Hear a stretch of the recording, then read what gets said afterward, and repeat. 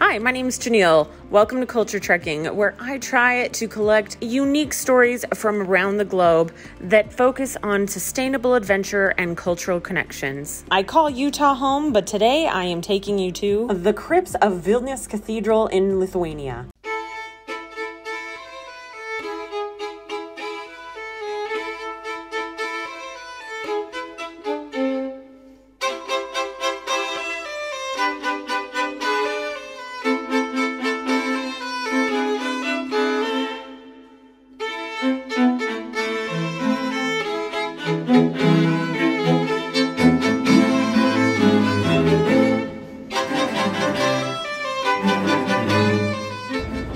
So we just arrived in Lithuania, and you have to have a passenger locator form, your vaccine card, or you go into quarantine. They do check, so make sure you fill it out before you come. Just gonna go pick up my luggage and then figure out how to get into the city. There are a few things that you should know when visiting Vilnius, Lithuania. AT&T service is crap. T-Mobile service works fine. If you are there with T-Mobile and have access to Wi-Fi, I would recommend downloading the Trafi app. It will give you access to the bus routes and how to get to and from hotels and other destinations. If you don't have Wi-Fi, then use the airport's Wi-Fi to download the Bolt app, or download it before you go. That is like their Uber. Even though Uber is available, it's just not as abundantly available to get a ride.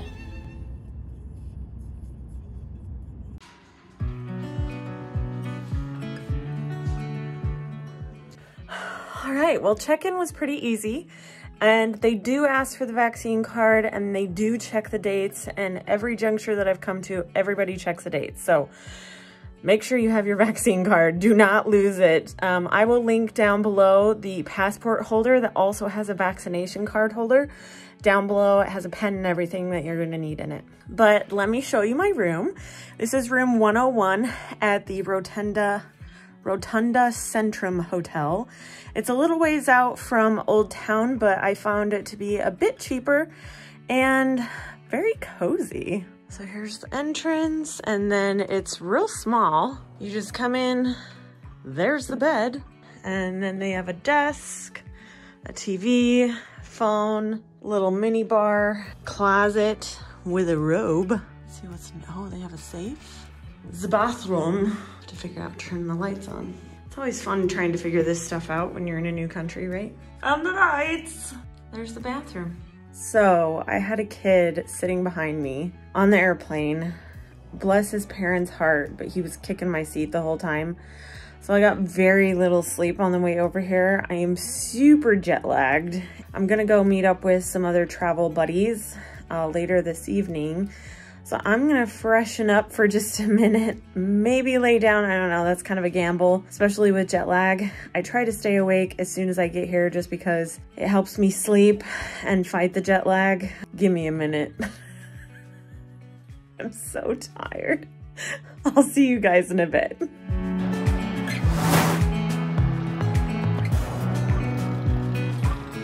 So this is Vilnius Cathedral. It was built in 1387, and it was burned down and rebuilt several times, but we're gonna go inside and look at the crypts that are beneath the cathedral. So in the crypts, that's where you're gonna find some of the royal entombments and things like that.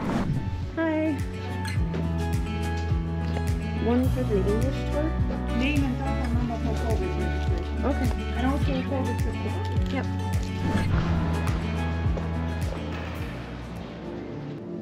During the Soviet regime, the cathedral was actually converted into a warehouse. It wasn't until 1989 that the gallery of the images and statues and status of the cathedral was actually restored. The saints of the cathedral are Saint Stanislaus and Ladislaus, and is the heart of the Catholic spiritual life in Lithuania. Don't mind the dragons, of course, these are for kids, but all the other information is accurate. So the history begins here in 14th century. In 14th century, we have the first Catholic church built here. And this church was not built in an empty place, but we don't know who built the building before that. Were they pagan people? Were they just craftsmen? We don't know anything about that. We know that In 14th century, Lithuania was Christianized because it was the last pagan state in Europe. And then Jogaila, who was Lithuanian Polish ruler, Lithuanian Grand Duke and Polish king, he Christianized Lithuania and built this church. It was a simple, humble church, and as you can see, we had a river here. Now we have there a wide street, and also this tower. It's the same tower that we have now, only it's bigger, wider. This was a defensive tower back then. It was connected with the defensive wall of the castle. Near the cathedral, near the church, we, even in 14th century, we had upper castle. So Gediminas Tower, we still have one tower left. So these towers are actually twins, you can say so. And then later in 16th century, we had lower castle built, a royal palace. It's reconstructed now. So in the same place, so two castles, one cathedral, one church. Of course, this place needed protection. That's why we had defensive towers. We had more of those, maybe 10, maybe 8. 16th century, 17th century, they were destroyed because the wall was no longer needed. And this one changed its function to the bell tower. That's why we still have it. The main floor, where you bought tickets, is 14th century. Then we have 16th century, and this the whole tower was formed in 18th century. So because it's different, yeah. This cathedral, it was built in 15th century, so it changed quite a bit. 14th century church, and then 15th century cathedral. 7 other rooms, like this maybe. And water collector, some places that we could visit, but in this tour we will see maybe 1/3 of all the basements. But the most important part, we are near the secret royal crypt. This is a model of a crypt. We won't go inside. There's no bones, no relics now, only these wooden constructions. These are important because only from those researchers could say when this crypt was made. In 16th century, we had buried here in these 3 royals. It was 2 queens and 1 king, King Alexander, Queen Barbara Radziwiłł, Queen Elizabeth of Habsburg. It was one of the most important royal families in Europe, so Austria-Hungary Empire, Holy Roman Empire, all connected with the same family. And Barbara, who is depicted here, was the second wife. So Elizabeth, Barbara, and then Catherine, who is not buried. But what happened, all the Habsburg ladies, we don't know anything about, like as a country. As for example, just little children don't know anything about Elizabeth, Catherine, nothing. They all know Barbara Radziwiłł. Radziwiłł family was our Grand Duke family, noble family, really influential. They are still alive. They are mostly living in Poland, in Belgium, in France, and they are Grand Dukes. Yeah, so but they were not royal family, meaning that this Barbara married a king. They married from love. That's why it's our kind of Romeo and Juliet story, because love is involved, and also death is involved, because she died quite young. She was 31 years old when she died, and people always speculated what happened actually, because some people, Barbara's family, they thought that maybe Zygmuntus Augustus' mother, Bona Sforza, she maybe poisoned Barbara, because in 16th century poison was quite a usual way to get rid of your political enemies, but it wasn't the case. Actually, we know that 20 years ago, Barbara's coffin was opened, and now we know that actually she had ovarian cancer. 19th century picture, we have here 16th century picture, so Barbara Elizabeth, 2 queens that were buried here. And 20 years ago, we also made a sculpture out of her skull, because why it's important. In all historical sources, people always mentioning her teeth. She had all teeth, that's what they say. So she was beautiful, she married a king, she married from love, that's why it's important. There are 27 crypts in the Vilnius Cathedral, but only 20 of them have been explored. This is a newly made sarcophagi, while from the 1930s, they're hoping to find the bones of King Vytatus and put them in their rightfully restored place under the cathedral. that easy to see the fresco in the crypt. It's one of the two oldest frescoes in Lithuania, dating back to the very beginning of 15th century. It dates back to Vytautas times. That's why we searched for Vytautas in this very crypt for the last time. We found nothing, unfortunately, but still this fresco was a marking of a Catholic grave. That's why we think that it could be that some noblemen, some royals were buried here. Why it's interesting for the specialists?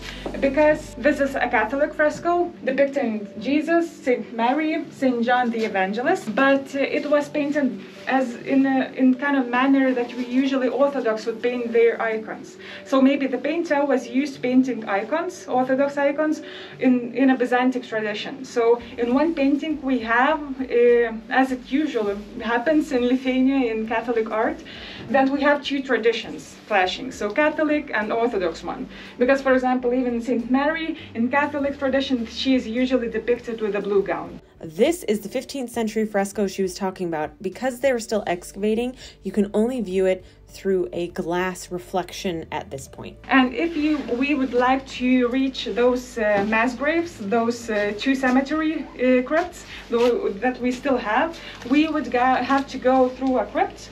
Near the fresco, we would go to the right, and there we have iron door, and then we would crawl to those crypts. So it's like right here somewhere that we will investigate this year. Now, one by one, you can take a look to the They would usually fund the chapel in the first floor, chapel with all those beautiful religious items, altar, etc., but also all the plates, usually in Latin or Polish, with names of the people that would be buried here. So crypts are usually really humble, just a simple place with no decorations, because they won't usually be visited crypts. Some people would die, they would be brought here, and then this entrance, that's why it's so low. As the church was rebuilt so many times, we don't actually have a chapel here, we have a side entrance, and we have in total now 11 chapels in the cathedral, and only 2 of those chapels didn't change its place. The last architect, classical architect Laurynas Gucevičius, he really minded symmetry, so he pushed a lot of inner walls of the chapels. That's why they got lost, and it's of course a headache for historians, because we don't know who owned this crypt. We have a hint, but we don't know exactly. And these iron and cement blocks, these are not connected with crypts. What burying people know, it's connected with the same period of the flood. So these are pillars that go to the other side for a few meters and go down up to 10 meters. So they constructed these all around the perimeter of the cathedral, and now it holds, this construction holds the cathedral, the basement, the building, everything. And now we can come back.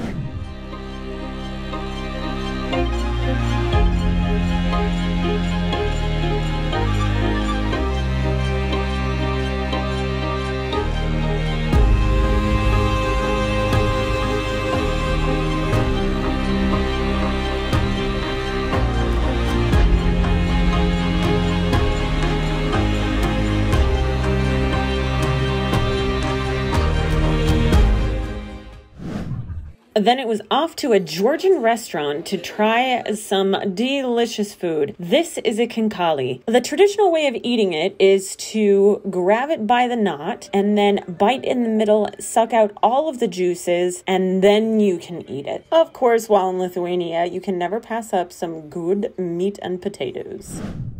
So I just got back from dinner, and I'm somebody that likes to fall asleep to movies because it helps me relax. I'm here in Lithuania, and typically you can't get like your favorite shows or anything when you're traveling, but I'm gonna show you a trick. So I'm here in my hotel room, and I signed up for this thing called Surfshark. And what it does is that you can pick the VPN of where your location you want to be from, and then you can access through whatever Wi-Fi you're connected to that is safe and secure any of the shows that you watch at home. It's rainy and it's dark, and I just want to relax because it was a hectic flight, and watch a show and kind of get my zen back so I can attack tomorrow and see all of the great sights here in Vilnius. I really like Surfshark because it helps me feel protected. I've had my identity stolen actually twice now. I was part of the government thing where some people broke in and my information was some that was affected. So having Surfshark, being able to access movies that help me fall asleep and is kind of like a self-care thing is really important. So I will link Surfshark down below. And be prepared for my next video for more food, fun, new friends, and fabulous sights. Make sure to like, subscribe, and share with a friend. Thanks so much. See you in the next one, y'all. Bye.